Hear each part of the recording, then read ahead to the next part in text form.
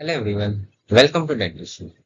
Today we are back with our lectures, but today we will discuss some important topics and questions of human error, and this will be our part 2. In our previous part, we have already discussed some important topics like scalp, posterior triangle, extraocular muscles, cavernous sinus, and so on. So today we will add some important topics to it. You all can ask your doubts and queries in comment section. We will also provide you the PDF of this slide. So, without wasting much time, let's begin.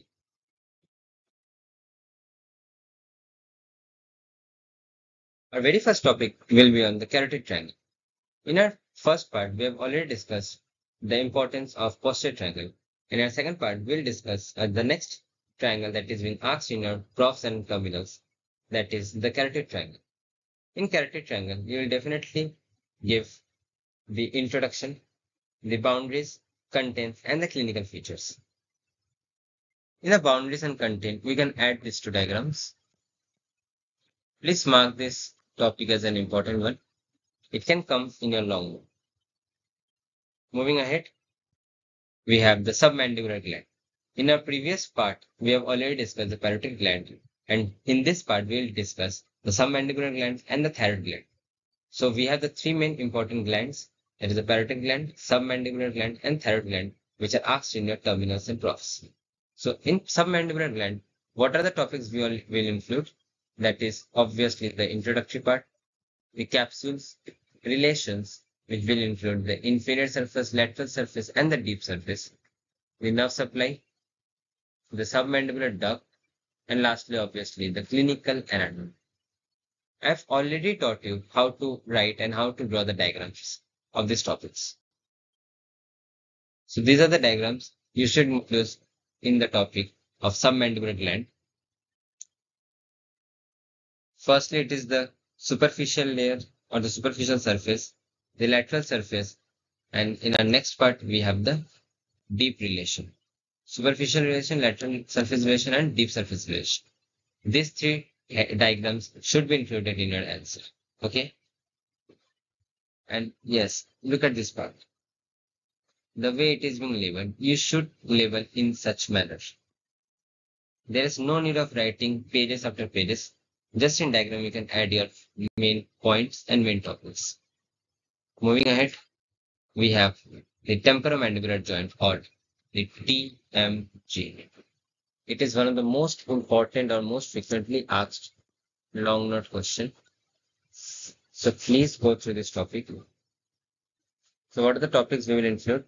The introductory part, the articular disc, ligaments, relation, nerve and blood supply, movements, and lastly, the clinical part. In the articular disc, we can draw this diagram where you can show the anterior band, anterior extensions, the posterior band, posterior extensions. Okay, these are the muscles and this is the arterial disc. Okay, this is the diagram of relation part. And yes, separately in short, it can be asked about the ligaments of TMJ. Okay, ligaments of TMJ, there are basically four major ligaments. What are they? They are the fibrous, where it is? Yes, they are the fibrous capsule, the lateral ligament, sphenomandibular ligament, and lastly, the stylomandibular ligament. Yes, please note it. Let me erase it first. Please note it. The diagram of sphenomandibular ligament will arise from this part. Okay. There's a mistake in this book, so please correct it. Or it should be. Okay.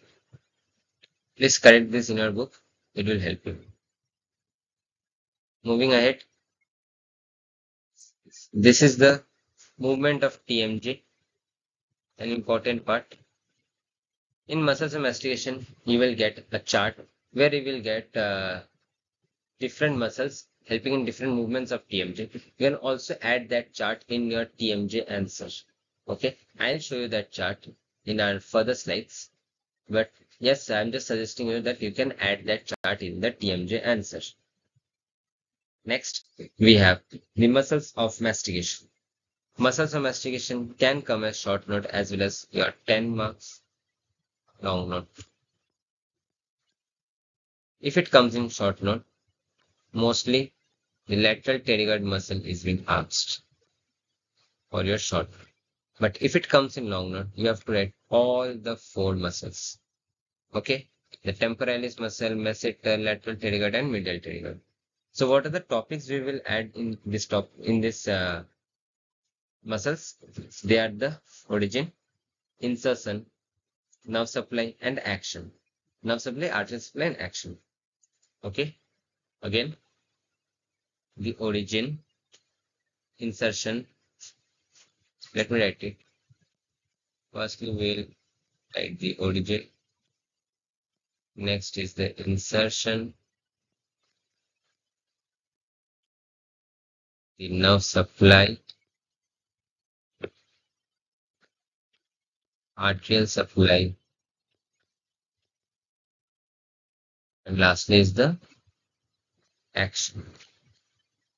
Okay, like which muscle helps in uh, opening of mouth, closing of mouth, protrusion, depression, retraction, side by side movement. Okay, moving ahead. In the diagram itself, we can show the origin and the insertion of these muscles. Okay, in the diagram itself. There's no need to write separately. You can write in the diagram itself, the origin and the insertion part. Whereas the nerve supply and arterial supply, you can write point wise. Lastly, the action, you can draw the chart, which I already mentioned. Moving forward, we have the lateral and medial pterygoid muscles. Please learn the lateral pterygoid muscle by heart properly because in short note, as I already said, it can be asked. Next is the movement.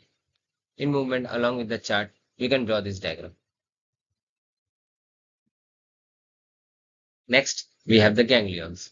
Ganglions mostly come as a short note. Like most frequently asked ganglions are the otic ganglion and the pterygopalatine ganglion. Submandibular ganglion is not so important, but otic and pterygopalatine ganglion is the most important ones. Okay. So in otic ganglion, what are the things you should mention? Not only in otic ganglion, in other ganglions also, you should mention the introductory part, its location, relation, and its roots. Okay, roots and the branches, whatever it is. So what are the points? Number one, its introduction, its locations, relations, and lastly its branches or roots. Okay, not only in otic ganglion but also in pterygopalatine ganglion. So this is the diagram you should include in your answer, and this is the diagram for the pterygopalatine ganglion. This mostly comes in a short note, not in long note. So prepare your answer according to your marks. Next, we have the thyroid gland. I already mentioned this while explaining you the submandibular gland. In thyroid gland also, same as submandibular gland, we will give the introductory part, its capsule, its relation, the nerve supply, arterial supply, and the venous drainage. This is the venous drainage, it is the arterial supply. Okay. External carotid artery, superior thyroid artery, anterior branch of posterior branch, thyroidea artery, inferior thyroid artery. Just the name and this diagram is sufficient to give you marks. Next, we have the tongue. Development of tongue is the most frequently asked question from this topic. However, development of tongue, I have given a separate video on it. Please, you can go through that video. Apart from this, in tongue, you can be asked about the nerve supply of tongue. Along with the development, you can be asked about the nerve supply. So, moving directly into it. Before that, what we are seeing here, it is the muscles. The extrinsic muscles and the intrinsic muscles. There are two main types of muscles found on tongue. They are the extrinsic muscles and the intrinsic muscles. In extrinsic muscles, you can be asked about the origin and insertion. Sometimes you can also be asked what its actions, like what is the purpose of these muscles. Like in extrinsic muscles, we have the four major muscles: genioglossus, hyoglossus, styloglossus, and palatoglossus. So first is the genioglossus, hyoglossus, styloglossus, and palatoglossus. Its origin and insertion. You can uh, go through this chart. It is from Vishram Singh. You can go through this chart. Similarly, we have the chart for intrinsic muscles, where the muscles included are the superior longitudinal muscles, inferior longitudinal muscle, transverse muscle, and vertical muscles. Okay, so four is extrinsic muscles and four intrinsic muscles are present on tongue.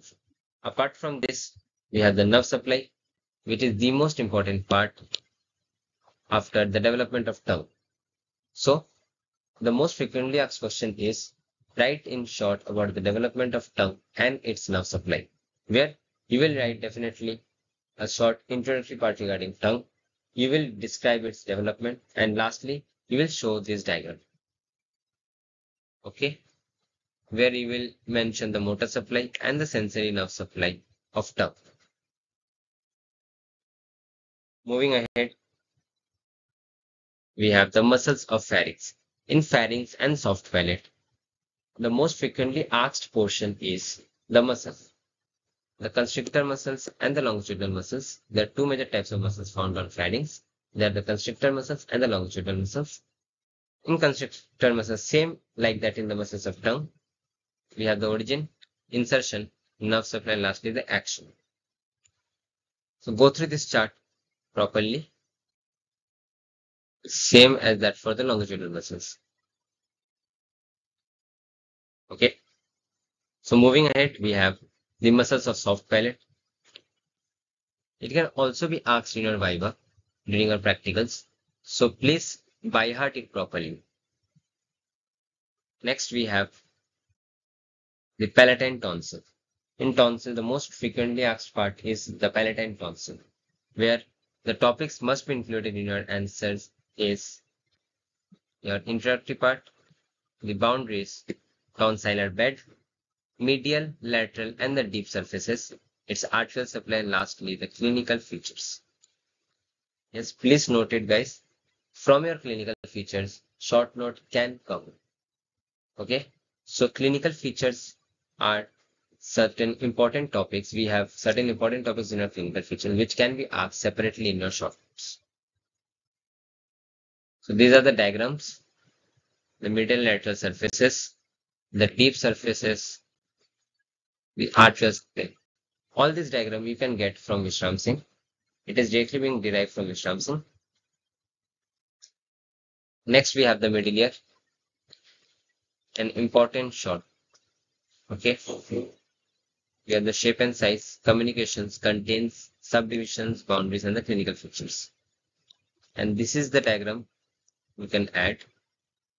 Nothing, just a short note. A long note can never arise from middle ear. So prepare your answer according to the marks. Give these important topics, important points, and write 2 to 3 lines regarding it. That's more than enough for you. Moving ahead, we have the nerves. From the nerves, the most important nerves that can be asked are hypoglossal nerve, glossopharyngeal nerve, we have the facial nerve. From trigeminal nerve, we have the mandibular nerve, and sometimes a short note on chorda tympani. Okay. Hypoglossal, glossopharyngeal, and facial can come as a long note or short note. Mandibular nerve and chorda tympani will always come as short note. Okay. So hypoglossal, glossopharyngeal, and facial nerve will come as long note or sometimes a short note. But the mandibular nerve and chorda tympani will always come as short note. Clear? So what are the topics that should be there in your answer? Definitely the introductory parts, its functional component. Always try to write the functional component in chart form. It's GSE, GSA components.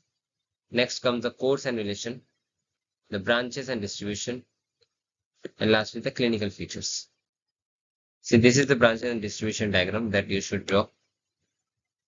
Practice it as many times as possible because in your exam, you will not get enough time to draw it. Like you will think and you will draw, you will not get enough time for it. Next is the glossopharyngeal nerve, as I already said.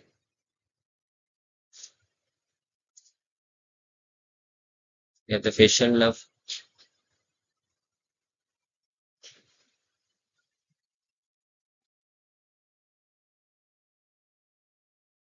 its branches and distribution. The mandibular nerve, same in whatever nerves you will have, you will write these topics. The mandibular nerve branches, its diagram, choroid tympani, where I've shown you its course and relation, functional components, and the branches. Okay.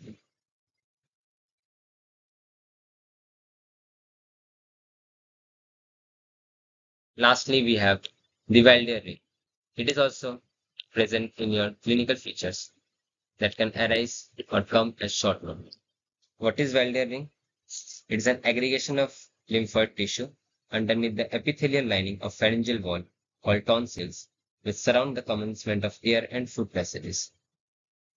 The ring is basically formed by the pharyngeal tonsil posterior superiorly, the tubal and palatine tonsil laterally, and the lingual tonsil anteriorly. Okay, so these are the two diagrams that you should draw in your answer of Wilder ring. So that's it for today. These are some important topics that can come from a head and neck part. In our part 3, we'll discuss some important topics from embryology and certain further important, if I'll get some more important topics, I'll definitely include in your part 3. So keep learning and keep supporting our channel, Dentistionary. Thank you.